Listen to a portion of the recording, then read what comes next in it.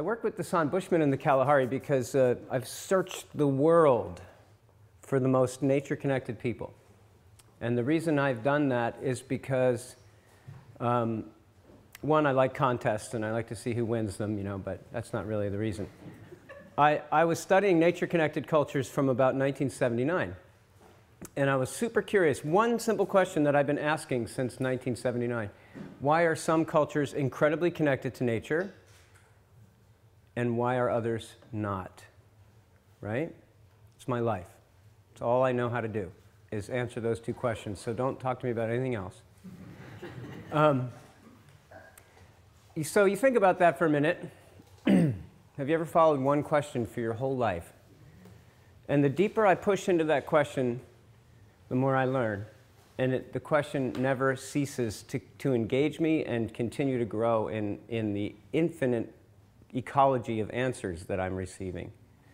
But you know why I'm asking that question? I'm not asking it for me. I'm asking it for this young man over here, and this young lady over here, and this young lady over here. I'm not asking that question for me. I grew up nature connected. I was blessed. I had great, amazing grandmothers. Poland and Ireland, they carried in their bodies understanding of how to connect children to nature. They knew from their old cultural lineages how to do that. They were rural people in their old country, and when they arrived here, they were rural people. And I grew up, you know, running, playing, fishing, you know, gathering things for my grandmother to bake, cook, whatever. I was trained as a naturalist since early boyhood. And I was looking at the other kids around me, and as they aged up and out of the woods, they literally aged out of the woods. At a certain point, you know, there was an age limit ceiling for the children in the forest that played together, you know? And all my friends were going into sports. So I was thinking to myself, that must be what I'm supposed to do next. But in my body, I could feel a conflict. Half of me wanted to do sports. Why? Because my tribe was going that way. That's where my peers were going. That's where I belonged. And the other half of me was saying, wait, there's more. There's something else supposed to happen with nature. Somehow, somewhere, there's something. Someone's supposed to fulfill something over here. I can feel it, right? And when I was 19, I went off to university to study lineages of mentoring in traditional cultures because I could see, growing up in New Jersey, outside of New York City, that was all but extinct from our social behavior. There was no such thing. Nobody even believed it existed. The tracking lineage is also in direct harmony with the neurobiological unfolding of a human being. And that's where I think the most important point is for us today. You know, I'm going to live and die knowing things that the culture that we live in is not ready for. You understand? I've pushed this question far beyond anyone's desire to even think about any of this stuff. Mainly because I don't want this to go extinct. The San Bushmen, it turns out, are the grand masters of nature connection. They take this model of mentoring children in nature to the highest level of any people on the planet that I've discovered. And the reason I can say that is because they want 100% of the children to have this experience. In a lot of indigenous lineages around the world, they look for the children who are predisposed to it. And they kind of raise them almost like a separate class within the society. But if they get enough of them in every generation, the culture will regenerate. Whereas the San Bushmen, it's 100%. Everybody needs to have this experience. Every child needs to have it. And the reason I believe that that is true is twofold. Number one, the San people are the collective ancestors of all human beings, according to all the DNA evidence now. So they are the closest to the original human beings before Westernization. And their bloodline, their DNA, is found in every single race of people around the planet. So for one thing, they represent the collective story of all humanity. I think that's one reason why it's important for us to pay attention to them. The second thing that I think is important to recognize is that the Kalahari is one of the most challenging landscapes to survive in on the planet. And whereas different ecosystems can be very friendly and very easy to interact with, Deep nature connection at the highest level may not be necessary for everybody because the land is so friendly and forgiving that it gives even if you're not paying as much attention as you need to be or could be. But I think the Kalahari is absolutely unforgiving, and the slightest error in judgment and in awareness could cost you your life. There's some of the most relaxed, easygoing people I've ever been with on the planet. I mean, literally, when you're with them in this really quote-unquote hostile ecosystem, they're absolutely in the most open, relaxed, loving, hilarious space you've ever been in. They make it look so easy, you know, because it is easy for them. And the reason it's so easy for them is because they are so profoundly connected to the natural world from the youngest age that they have everything they need to be in communication with what they need when they need it. You know, and they don't miss anything. They really don't miss anything. They're superb trackers. Everybody in the tribe is an amazing tracker, men, women, children, because they have to be. And I became curious, why is it that this one culture connects everybody to nature so thoroughly, and all the rest of the cultures around the world are on a gradation away from that? And I kind of look at it this way. Maybe when our ancestors started to leave Africa, they pulled a wagon of cultural things behind them, right? And as they traveled, pieces fell off the wagon. You know, the further they got, maybe the more stuff they lost. But I'm telling you right now, what's interesting about the deep nature connection research that I'm doing is that you find me a person on the planet, doesn't matter where they live, what their situation is, whether they're urban, suburban, rural, doesn't matter what culture they come from. There is not a human I have met and worked with yet on the planet, and I've worked all over this planet, who does not respond positively to the neurobiological benefits of what I've learned in my research. But most people aren't ready to engage with the research at this level. It's not going to be implemented in my lifetime, I'm sure, and therefore we have to leave it as a legacy. I have to take it and organize it and break it down into categories because it goes for before a human being is born, and it goes till after they die. Tremendous information about parenting, about couples, about, you know, love and conflict prevention. It's all in there. And then it follows a child through from birth into early childhood, into the teen rite of passage, which is what we're focusing on this weekend here today. And then it goes into young adulthood, into adulthood, parenthood, grandparenthood, and into the late elder stages. And then they have things that they attend to for after people have left the lighted world and gone into the realm where all of us will have to go at the end of our breathing time on this planet. And there's still things that they're doing to attend. So where does this work begin? You know, it begins before birth, before conception, and it goes beyond death. And there are, you know, most environmental education organizations are just trying to figure out how to have a meaningful day for 5 hours with young children that they may never see again. They're going to get on a bus, show up, and come and go. They're like, that's all I can handle, right? What do you mean before conception to post-death? We're probably not going to integrate that, John, here at this center. I spent 5 years in Washington State training various members of the adult community to come together like an orchestra to literally hold a greater community activity. So yeah, they have kids programs. But those children are not in a program in isolation. When those children come out of program, they bump into elders in the parking lot. And the elders work with them there, you know, and then when they grow up to be teens, they can get right into a teen rite of passage. So they're literally tracing these children through life, you know. And I started Wilderness Awareness School in 1983. And, you know, I was just talking to one of the people that I mentored from the age of 15 yesterday. He's 44. He's got children that are 11 and 13. I think the oldest one that I'm working with right now, he's 50. I started with him when he was 15. I've been doing this for a long time. And I'm watching these people grow through life.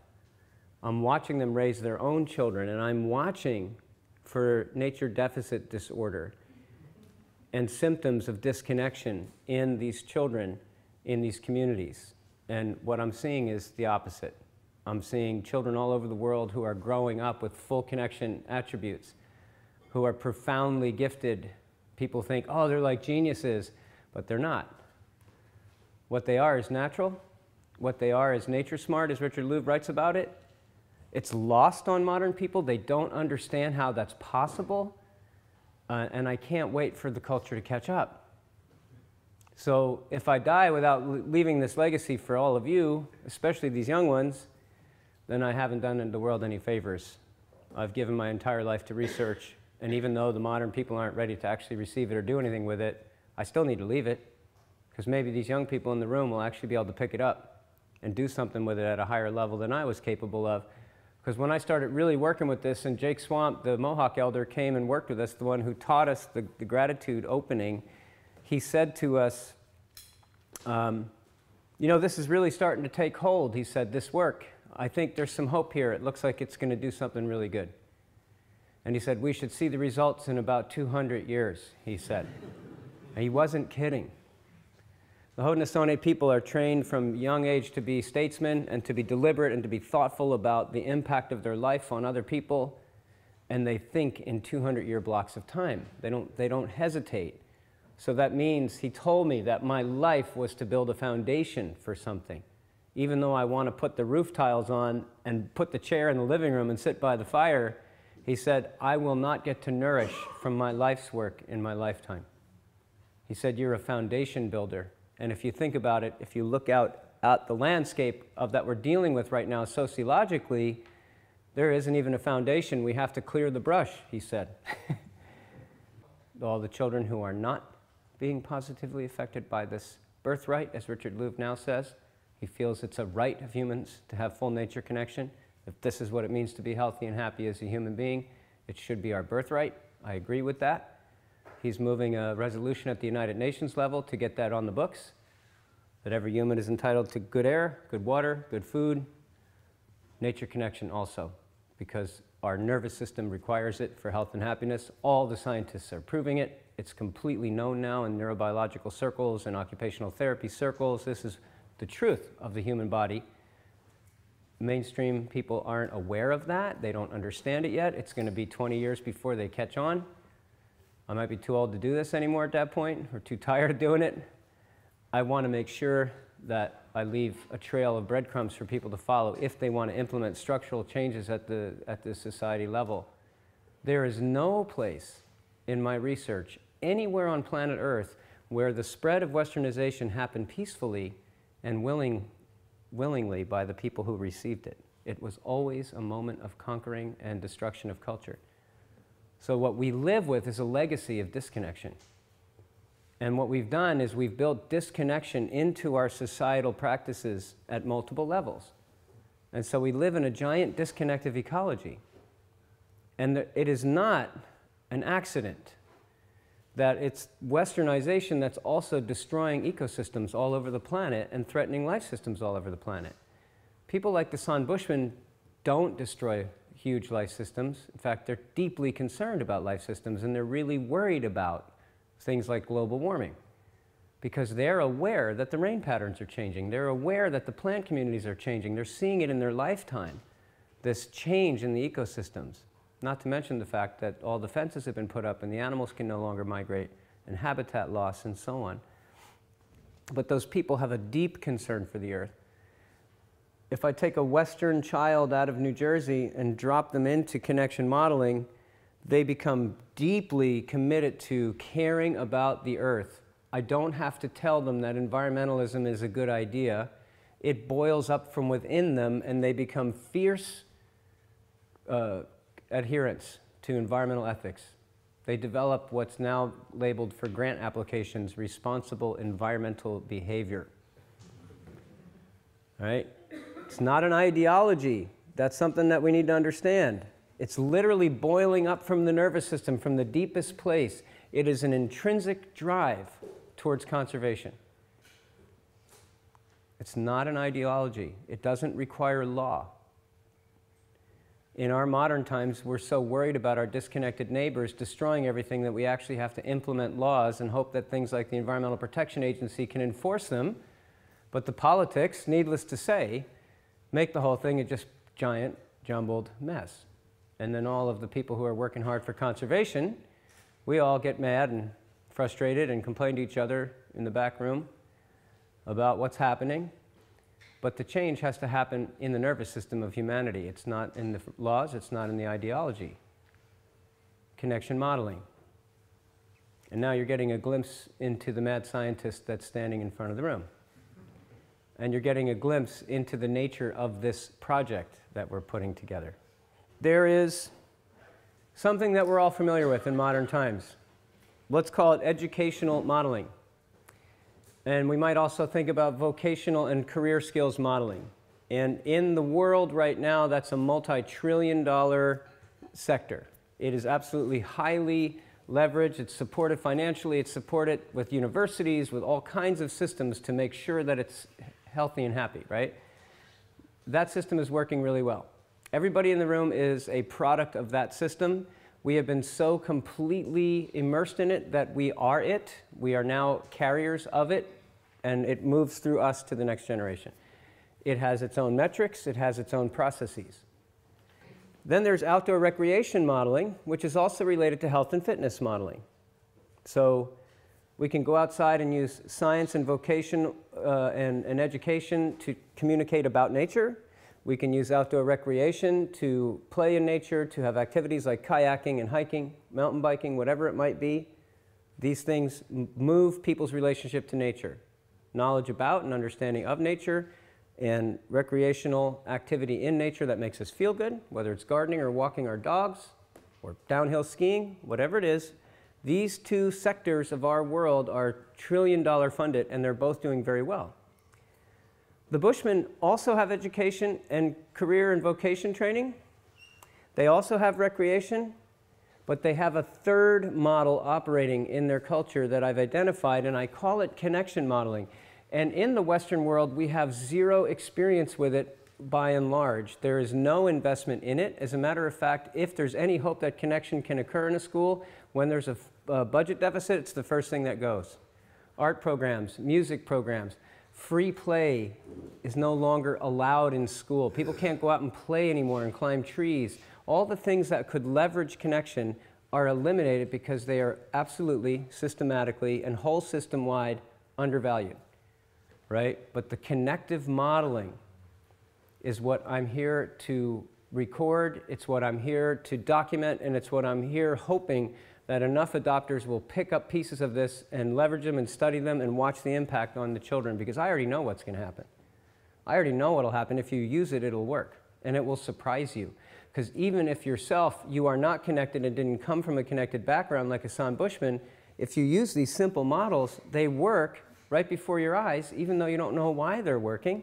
And that's because it's talking to our nervous system in a particular way that has a different process, a different set of metrics, a different set of needs, different outcomes. So you can't use vocational training to get recreational outcomes. You can't use recreational fitness modeling to get educational outcomes. They can dance together and help each other in the same way you can't use connection modeling to get education. You can't use recreation to get connection. These things require different approaches, different processes. And this is what I'm documenting, that third quadrant, connection modeling. And what we're doing with this project, it's quite defined. We're just getting the groundwork, which is get the stories out, get the principles out, get them into 20-minute sound bites, put them on video, put them on audio, have them transcribed so that the research team can take it further. And then we'll be looking for sponsorship and co-funders to make it into online training media. That way, I think I've done my job, and I won't go to the grave thinking, "Oop, I should have told people about what I figured out." Right? And you know what's interesting about all this stuff? I take no credit for it because I learned it from other cultures who, just before the last of the wisdom keepers died out, they managed to get some of this down. And I had the good fortune to be mentored in a traditional lineage, to have cultural lineage in both my parents' family growing up, enough remnants to connect a child to nature. And then I also got to be mentored by and befriend traditional indigenous people all over the world, many of whom that trained me are now ancestors. So I feel a burden that they gifted something to us that they really fully intended to go out to everyone else. So this is what we're doing. Restoring nature connection behavior in humans is not an easy task. I don't know why I signed on to this. I have to talk to somebody when I get up to the other side. I want my money back. Um,